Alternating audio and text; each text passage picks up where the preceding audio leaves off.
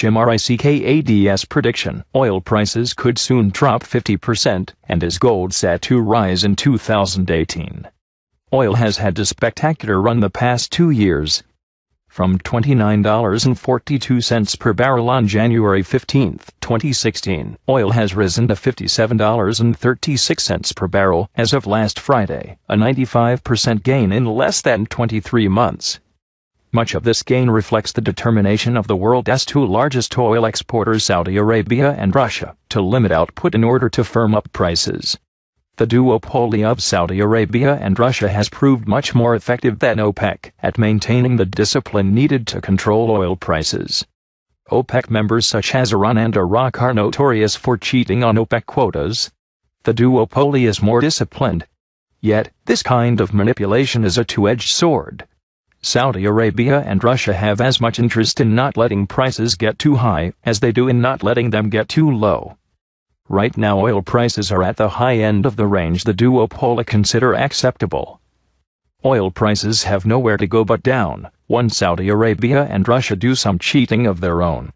Investors who move now stand to reap huge gains, as the duopoly drive prices lower in order to protect their market share and once again shut in the capacity of their competitors in the fracking industry. Despite the ebbs and flows of oil supply and demand and technical aspects of trading, the overriding dynamic in global energy markets is straightforward. In any market, there are price takers and price makers. The only price makers in global energy markets are Saudi Arabia and Russia, if they act together. Saudi Arabia and Russia, the duopoly, together produce 25% of the world's oil exports.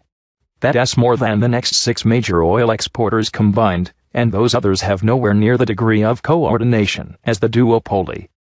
Equally important is that Saudi Arabia has the lowest production costs of any major producer, about $4 per barrel. It's certainly the case that Saudi Arabia likes higher oil prices, but oil could sink to $10 per barrel and Saudi Arabia would still make money, while most other exporters would lose money or cease production. The duopoly face a familiar dilemma that could confront any business. On the one hand, they like high prices and the revenue that goes with it. On the other hand, high prices have two perils. The first is that high prices encourage competition in the form of marginal output that can take market share. The second is that high prices can produce a recession in developed economies that reduces oil consumption across the board. Obviously, the duopoly would like higher prices, but this just encourages output from marginal producers, especially those using hydraulic fracturing technology, fracking, in places like the Permian Basin in Texas. The solution to this dilemma is an optimization plan using linear programming. The way to model this is to ask, what is an optimal price that destroys competition and maximizes revenue at the same time? Saudi Arabia ran this program in mid-2014. They concluded that the optimal price is $60 per barrel. Of course, just because the computer says $60 does not mean you can stick the landing in the real world. There are many factors that go into oil pricing, including geopolitics, central bank-induced inflation or disinflation, and technical trading patterns. In particular, once a price moves radically in a macro market, there is a tendency to overshoot something. That is quite common in currency markets, for example. That said, Saudi Arabia set out in mid-2014 to crush the price of oil in order to destroy the fracking industry, which had emerged as a major competitive threat in 2011. The impact of the Saudi plan, and both the old and new trading ranges for oil are illustrated in the chart below. While the Saudi plan was effective, the fracking industry did not simply disappear. In fact, the initial response of the frackers was to pump more oil. This additional output plus overshooting accounts for the dip in oil prices to the $30 per barrel level in early 2016. The reason frackers produced more oil at lower prices was because of their financial constraints. The frackers had loaded up on leases, equipment, and labor during the good times of $100 per barrel oil prior to 2014. This was done with high leverage, which burdened the frackers with fixed interest and principal payments. Frackers did this in the belief that oil prices would stay above $70 per barrel. Some fracker cost structures ran as high as $130 per barrel to achieve profitability. Many of those costs were fixed, at least in the short run. pumping oil at a loss was better than not pumping at all because it generated some cash flow to pay interest while the frackers waited for better times. The better times never came. Oil prices did bounce off the early 2016 lows and have stabilized closer to $45 per barrel, but that's still not high enough to support most of the frackers. As the bankruptcies and debt restructurings piled up, a new wave of frackers entered the game. This new wave purchased assets from failing frackers at cents on the dollar and continued exploration and drilling with improved cost structures. Some of the new wave frackers were actually from the original wave in 2011, but had managed to hold on, either because they had piles of cash from their first financings, or because they had cut costs sufficiently to stay in the game for a while. Saudi Arabia perceived the threat from the new wave of frackers and decided to go for the kill. To do this, they enlisted Russia and created the duopoly. Now the stage is set for a new round of oil price declines and another bloodbath in the fracking fields. What are my predictive analytic models telling us about the prospects for oil prices in 2018? Right now the action nodes are telling us that energy prices are heading for a fall.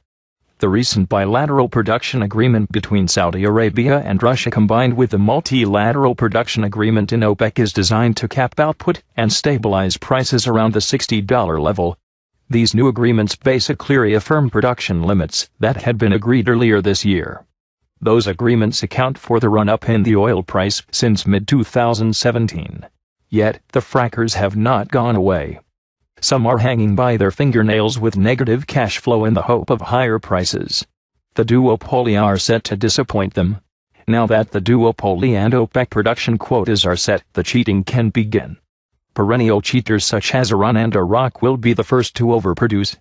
Venezuela's economy is in free fall, and it will certainly take the opportunity to overproduce also.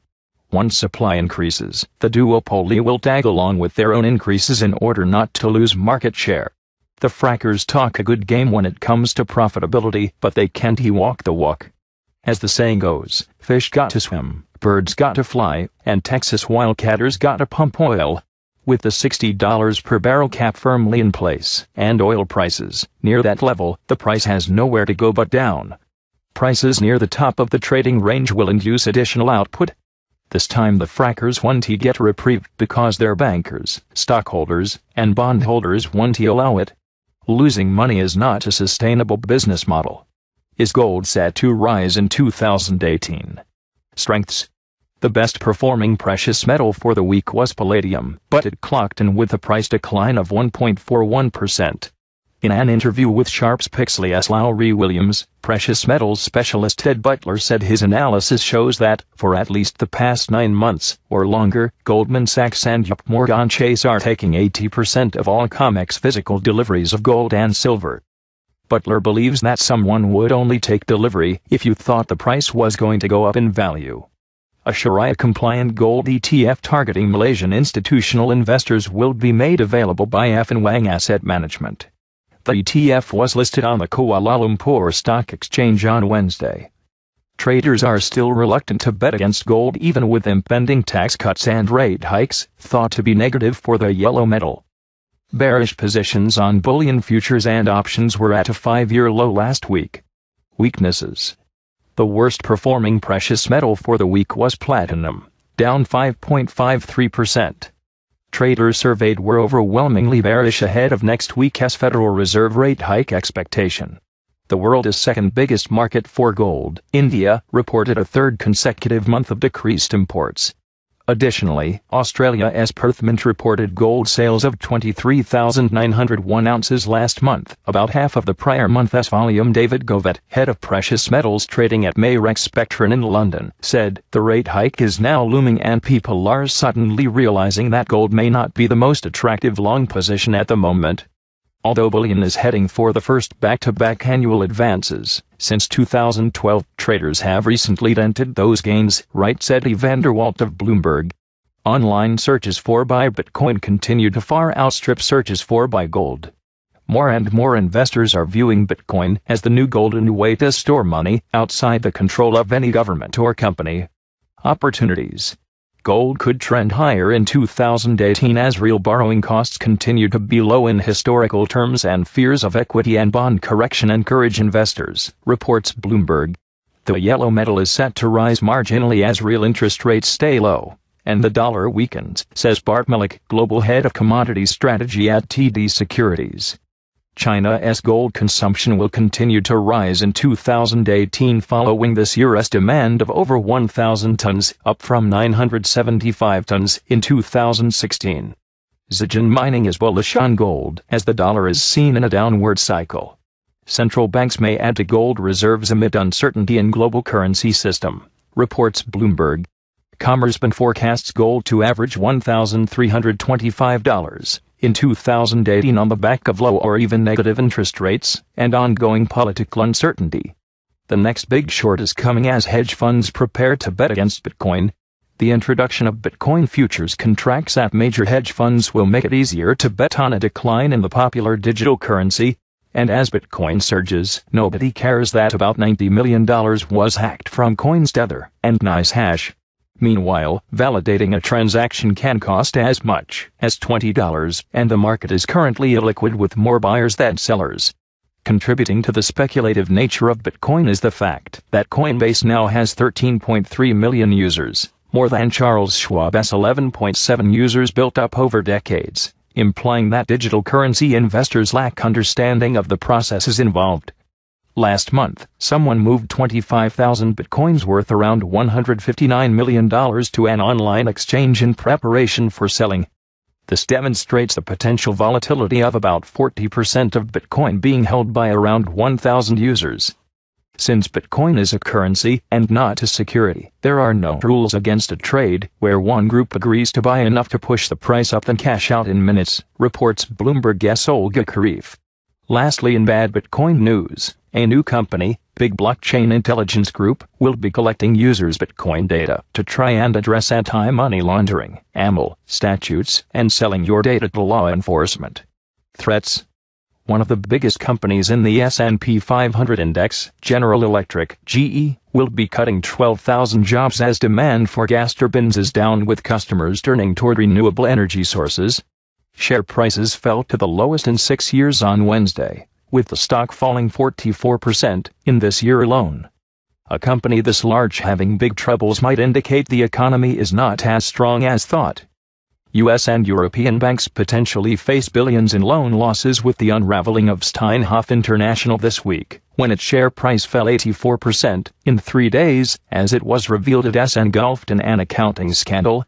New tax reform will sharply reduce interest deductibility on tax returns, which will raise the effective cost of debt relative to cash flow, and ultimately stifle companies to raise debt for buybacks. A sharp fall in buybacks will lower net U.S. stock purchases and lower bank lending and credit issuance, which will tighten liquidity. This comes at a time when U.S. corporate investment is at its lowest in history, according to a MacroStrategy partnership report released this week. Among the groups most negatively impacted by the latest tax reform bill include upper-middle-class families in high-tax areas, graduate students, government workers, and public school teachers. Many members of these groups lean Democrat, which Republicans are well aware of, writes Salil Kapoor of Bloomberg. This poses the question of what will happen to high-tax states such as New York and California, where taxes could no longer be deductible from federal tax returns. When Kansas implemented similar tax cuts in 2012, the economy slowed, saw lower than expected revenues, and was forced to make huge cuts to government programs, a priority of the current administration.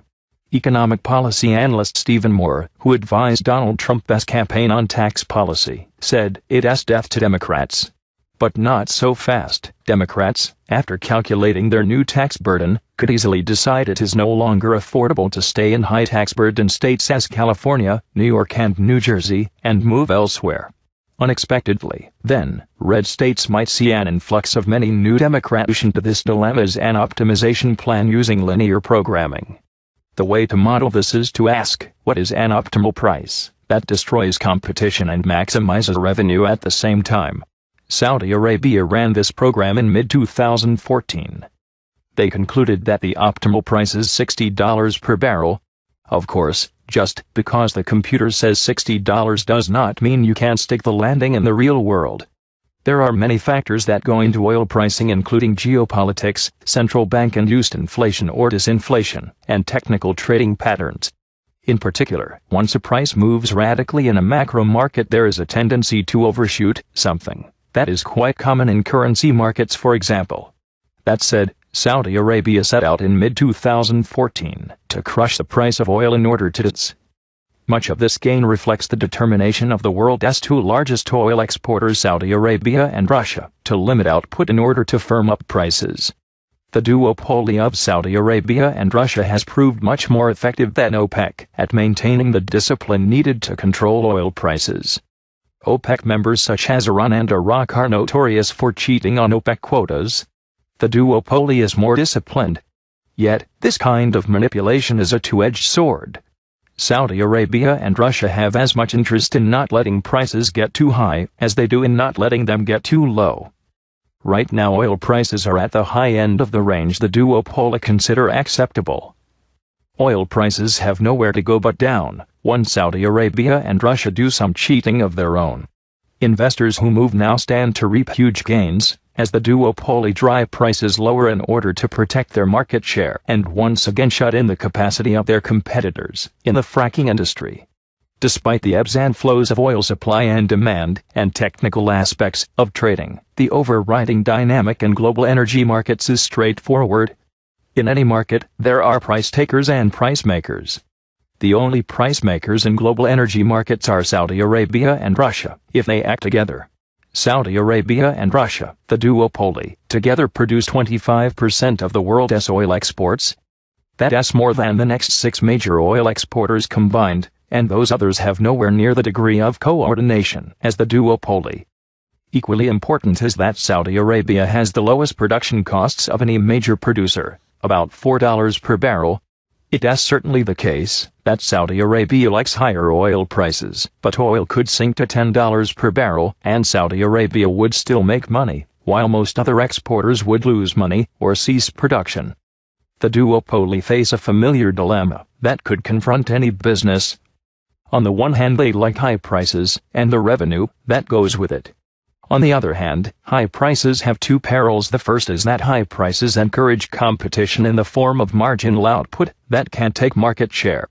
The second is that high prices can produce a recession in developed economies that reduces oil consumption across the board. Obviously, the duopoly would like higher prices, but this just encourages output from marginal producers, especially those using hydraulic fracturing technology, fracking, in places like the Permian Basin in Texas. The solution.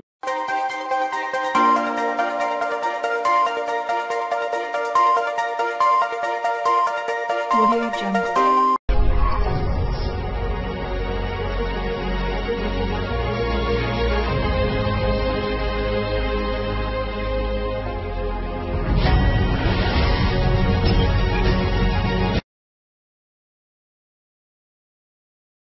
Jim Rickad's prediction: oil prices could soon drop 50%, and is gold set to rise in 2018. Oil has had a spectacular run the past 2 years. From $29.42 per barrel on January 15, 2016, oil has risen to $57.36 per barrel as of last Friday, a 95% gain in less than 23 months.